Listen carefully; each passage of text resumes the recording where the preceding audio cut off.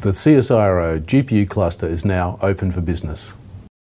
In 2009, Dr. John Taylor switched on CSIRO's GPU cluster. GPU computing is a revolution in computing. We've been able to take this new technology that was originally developed to support computer games and apply it across the board in science. A GPU, or graphics processing unit, processes data much faster than the central processing unit, or CPU, found in your home computer. Joining many hundreds of GPUs with CPUs in one supercomputer means they can churn through masses of data in a very short time, speeding up image rendering, scientific calculations and computational models hundreds of times faster than CSIRO scientists were used to. Probably the most exciting moments are when I get a call or an email or somebody tells me that something's running 1,000 times faster and they're really thrilled about it. That's probably the most exciting thing. So it's a real sign that the technology is very beneficial to people's research and that people are getting great results. It's a 3D rendered view of a 3D data set of a microfossil, which is a tiny tooth from a prehistoric animal. The whole tooth is less than 1 millimetre across.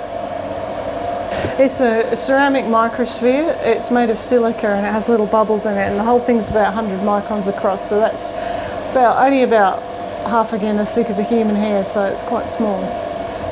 CSIRO materials scientists are using GPUs to create highly detailed images from 3D data sets collected at the Australian synchrotron.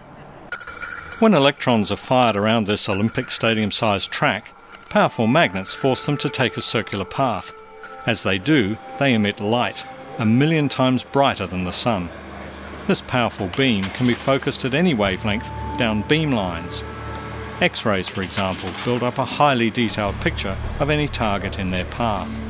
But it's a data-intensive task. Where scientists may have waited hours for their results in the past, the GPU cluster churns through the raw data quickly, displaying amazing images in real time. So yeah, it's actually been really fun just from a sheer visual point of view, and then we can get science from it too, of course.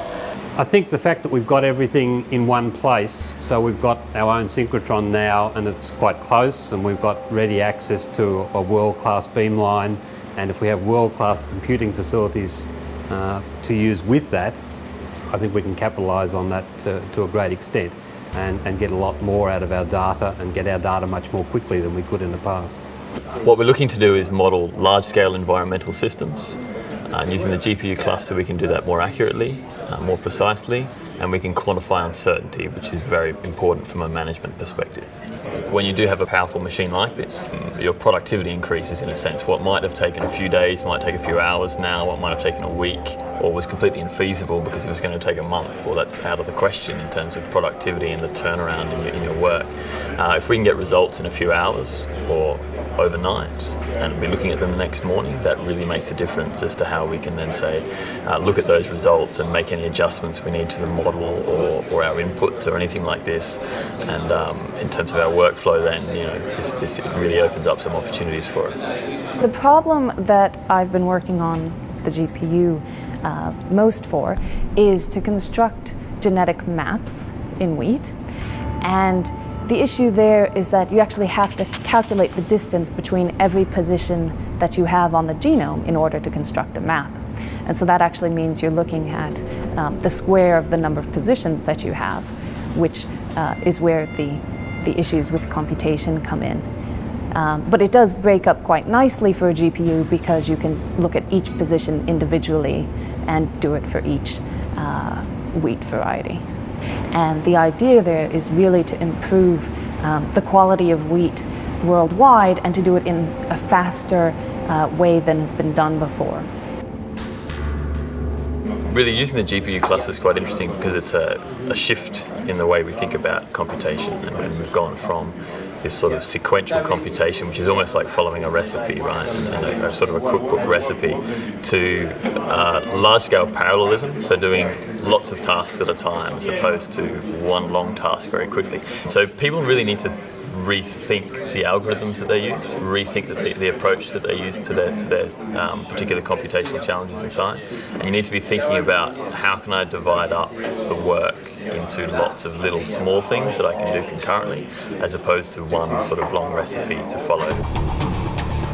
The top 500 list it's very important. It provides us with some indication of how successful we've been in building and exploiting computational facilities.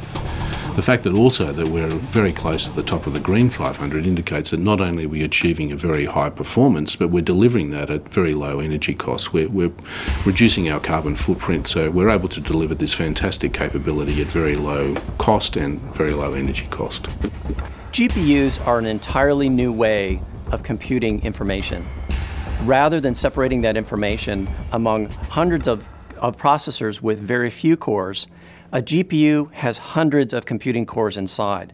So you can take that application and divide it among all those hundreds of energy efficient cores for very efficient processing of HPC applications.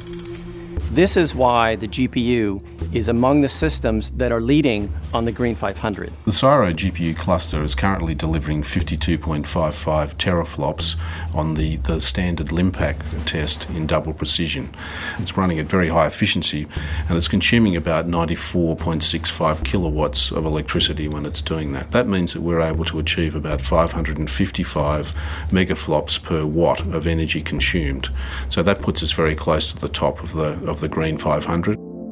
The cluster was upgraded from the original Tesla S2050s to the latest generation S2050s. We've seen about a 5 to 6x improvement in performance.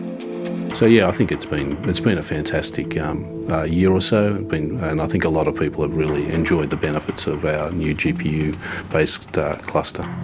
It allows you to think of problems that you wouldn't have been able to address before? When we first started on this, the few of us who are now talking at these workshops were the only ones on the GPU cluster, and we could submit jobs and they would all run immediately. And we see now we submit jobs and they all go into quite a long queue because people are actually starting to use it and starting to realise the benefits of it. A year ago we didn't really know what the uptake was going to be within CSIRO. Now we know that it's been quite strong and we've been very successful. So I think, yeah, a year on we can see that we're on the right track, and we can also see a track that's leading forward with this technology for the next few years.